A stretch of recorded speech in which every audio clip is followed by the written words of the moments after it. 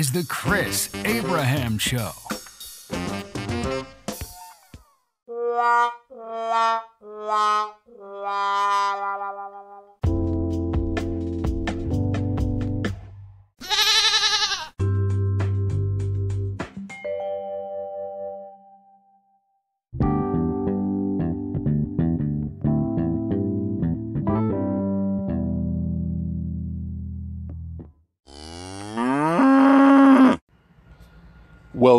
Welcome to the Chris Abraham Show. This is Season 4, Episode 25. 25. 24. And I think it's 25? 25? Hey Google, what is 25 in German?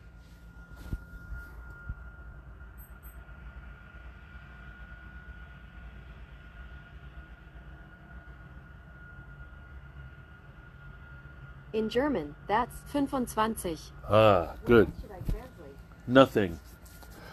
25. Translating.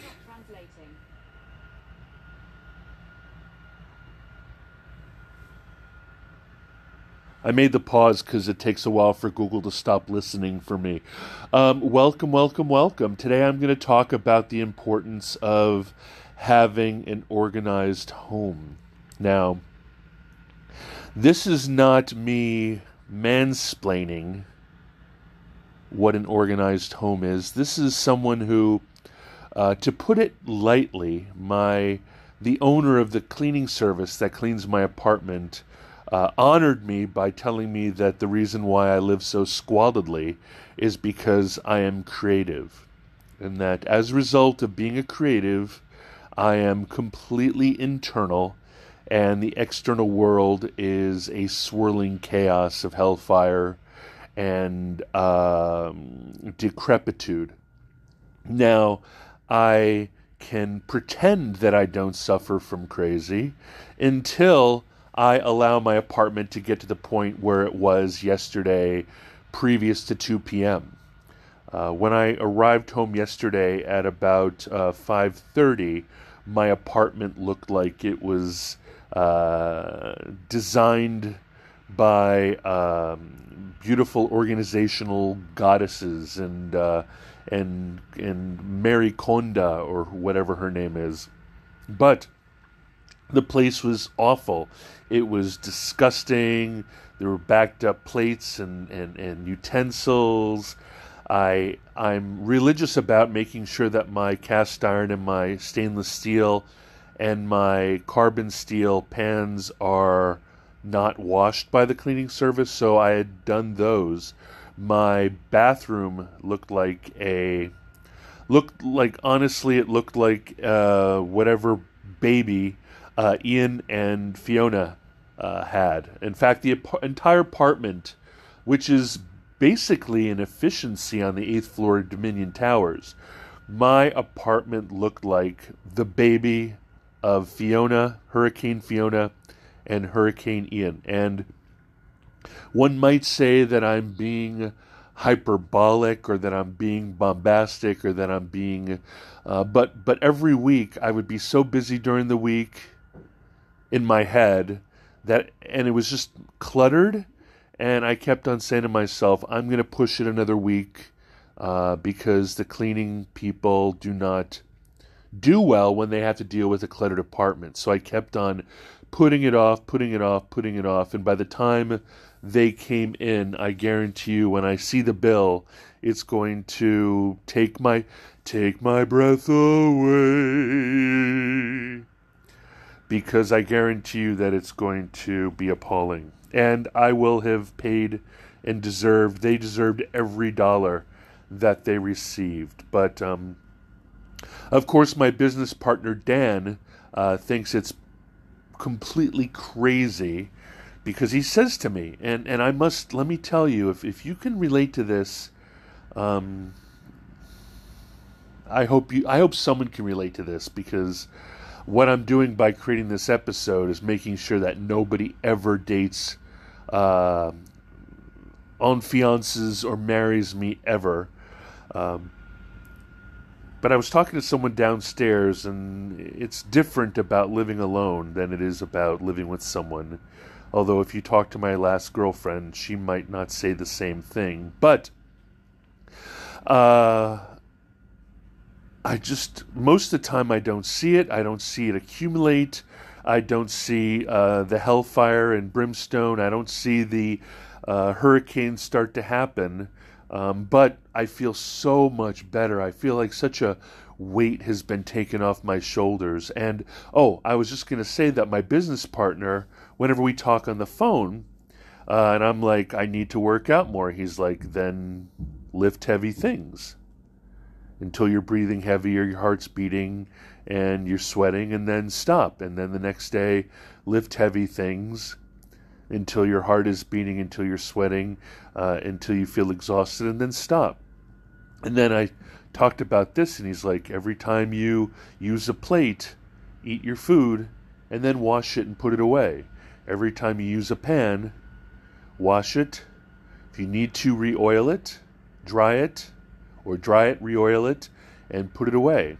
Every time you use a mug, every time you use a plate, every time you use a bowl, etc., etc., etc. I'm thinking about actually getting rid of all my plates, all my bowls, except for one very nice bowl, one very nice plate, and live the life of a Buddhist monk. But he says it as if it's super easy and super obvious. And right now, the day after the apartment has been turned into what I assume heaven looks like as opposed to my yesterday hell, I have such good intentions. I do. Like this morning, I'm on carnivore diet, so I constantly have to cook meat. So I made basically ground pork sausage, basically raw, Italian sweet ground pork sausage, mixed with 73% Kobe ground beef, 73% lean Kobe ground beef, mixed it up into a big ball, added French flake sugar, salt, cayenne pepper, paprika, pepper, and then squashed it into a big flat like Salisbury steak, and then fried that up on it's a large pan, but it doesn't have walls. So one might say it's a crepe pan or a pancake pan or an egg pan, but it does great work. Cook that up, ate it, and washed the dishes, washed the pan, dried it, oiled it, left it on the range. So I use only that tomorrow. Presumably only that low-walled pan. I need that for the meat. I need that for the steak. One might say that if I cook the ribeyes that I bought in something flat like that without walls, I wouldn't be able to drizzle it or baste it with a pan sauce or butter. So I might upgrade to a higher walled carbon or cast iron pan. But by minimizing the usage of various things and cleaning them and putting them away seems logical to me. And then 2 months pass, 3 months pass, and literally the hell spawn of Fiona and Ian, man, they pronounced Ian so many different ways. How do you pronounce Ian? I pronounce it Ian. I've heard it pronounced Eon. I've heard it pronounced Ion. I do not know. All I know is that my high school girlfriend, Georgina King Marr, was the older sister to an actress named Fiona King Marr, and Fiona King Marr was the lesbian dog breeder / dog rescuer that was in the Ted Lasso series second season. So if you want to see what Fiona Marr looks like, go to Google, type Fiona Marr Ted Lasso, and I guarantee you that you will see the video that I uploaded. It's not the best video. I took a video of it from my screen on my television, so it's garbage. But you'll be able to see who she is. So I think of her when I think of Hurricane Fiona, but when I say the hellspawn of Hurricane Fiona and Hurricane Ian, I'm in fact talking about to the point where I play apartment Russian roulette, because periodically, since this is a rental, the people from downstairs, the management team, periodically they have to come in here and they have to check something, they have to look for leaks, there is a leak, or they have to change the filter on the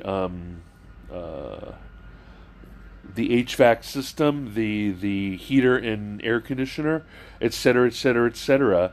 And when it gets... By the way, what is the name of the love child between Fiona and Ian? Iona. So, Iona is the love child. It's a demon woman spawn of this apartment. And actually, you know what the demon spawn of Ian and Fiona are? His name's Chris Abraham. And when it gets bad and the place is complete decrepitude, I play Russian roulette with the pest control guy, or the heater or the AC filter guy, or I play Russian roulette with something's going to leak, something's going to break, something's going to drip into another apartment, or something's going to draw the attention of the management team. And for the last 2 weeks, since I knew it was getting really bad, and I knew that at some point I would need to take an entire day off to declutter and de-louse it before they came, they always leave a message on the door letting you know that they'll be coming the next day. And I literally played Russian roulette with people coming in here and writing me up for a decrepitude Fiona in Hell Baby apartment in my head. 80% of this, 90% of this is in my head. Most of my anxiety, most of my crazy, most of my whatever undiagnosed mental illness I have is completely in my head. Some of it's external.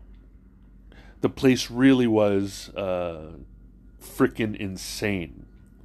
It was bad. I can't even take pictures because the shame and humiliation ran so deep that I filtered that out actively from my experience of the world, and I edited that out from any experience that resulted in video or camera film evidence. So if someone who was really organized came in here, they would still say it's a mess. But the floors are cleaned and vacuumed. The counters are spick and span. Thank you to Angel or Angel. Thank you for Angel of Apartment Keepers. You are my sunshine, my only sunshine. You make me happy when skies are gray. You'll never know, Angel, how much I love you. Please don't take my apartment keepers away. Anyway, that's the episode. Please do not allow it to get as bad as it could. Even if you hire a cleaning person to come and it's cluttered as hell, they will do a better job of maintaining the cleanliness, the I guess, what is the term? Comment dire? They will make sure that the baseline is maintained, the beach is held, the hill is held, the mountain is held, the fort is held, the city is held, and while it won't, unless you hire someone to help you organize or purge or do a Mary Kondo yourself, you're not going to purge the bigger, if you will, that analogy of big rocks and small rocks. Cleaning people always clean up your small rocks. They might not be able to touch your big rocks. But honestly, the place was so decrepit that I didn't even want to go through my big rocks and purge things and get rid of things and organize things, because it was just all chaos in my head. And when I even looked at it, I was afraid I was going to pop into afibrillation, into AFib, into arrhythmia. I felt like I was going to get hives. I felt my heart rate increase. It was just torturous to me. So I thought, because sometimes I'm accused of curating my life to make me seem more interesting or less flawed. Oh, as one aside, yes, when I lived with my girlfriend, we had a fly apartment down in Crystal City. And even though if you talked to her, she would still say I was a mess. What I did every day before I left the apartment in the morning, she would leave early. I would leave at around 8 o'clock. I would shower right after her, but then I would fart around for a little while listening to NPR. And while doing that, I would try to wipe down there was a giant marble island in the middle of the open space, open format, open whatever kitchen. And I would make a point of trying to clean everything, dry everything, put everything away, wipe everything down in the kitchen, wipe everything down in the bathroom, and make sure that anything that was on the floor was taken care of, so that when Betsy came back to the apartment in the evening, she would be blessed or rewarded, or just generally experience a not chaotic environment where she would need to immediately go from working at Bloomberg to needing to clean up after me. Now, I do not have an eye for what is clean or whatnot. I honestly believe that I see a reality very different from her. What I see is, before I leave a completely clean and spotless place. When she comes home, she sees that Chris is a pig, and it's appalling to live with him. So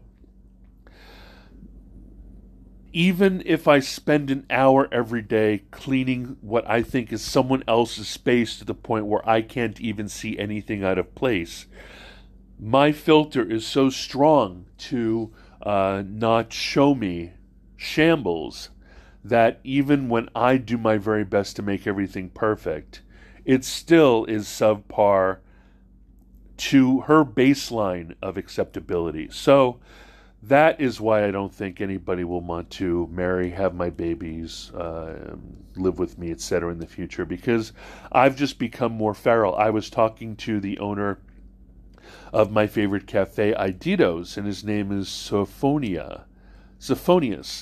And I was joking about how I've become a hyena, but I think hyenas are pack animals, and I'm a solitary animal. So I think I've become a honey badger, I guess, or maybe a star-nosed mole, or maybe a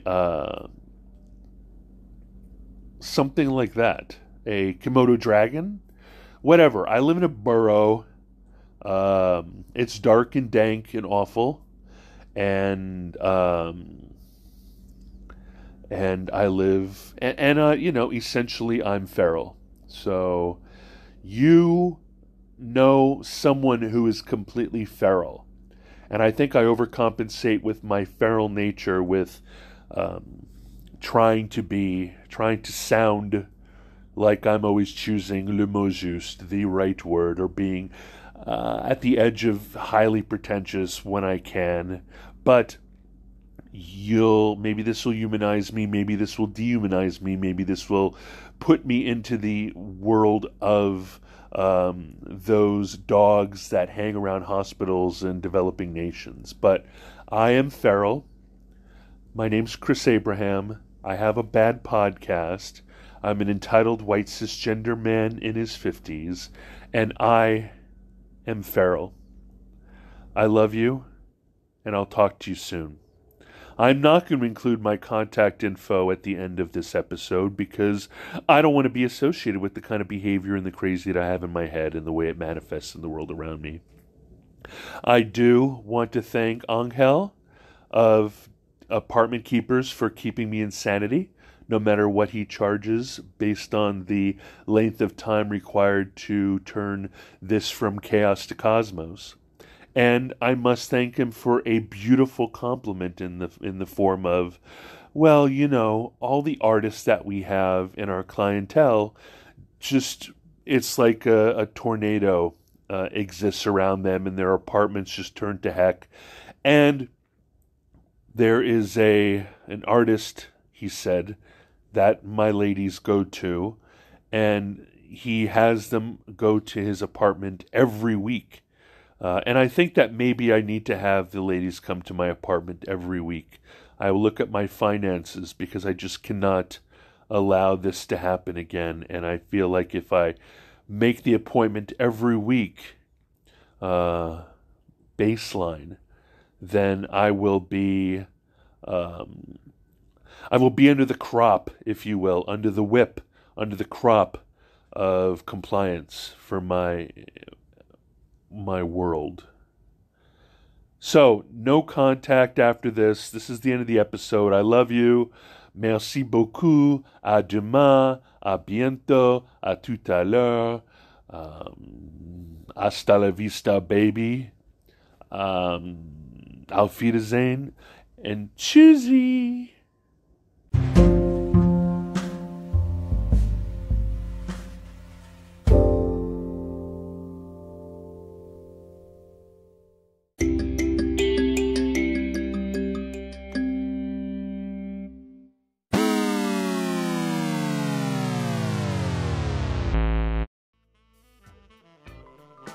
Thank you for listening to The Chris Abraham Show. Make sure you subscribe so you don't miss any future episodes. Until next time.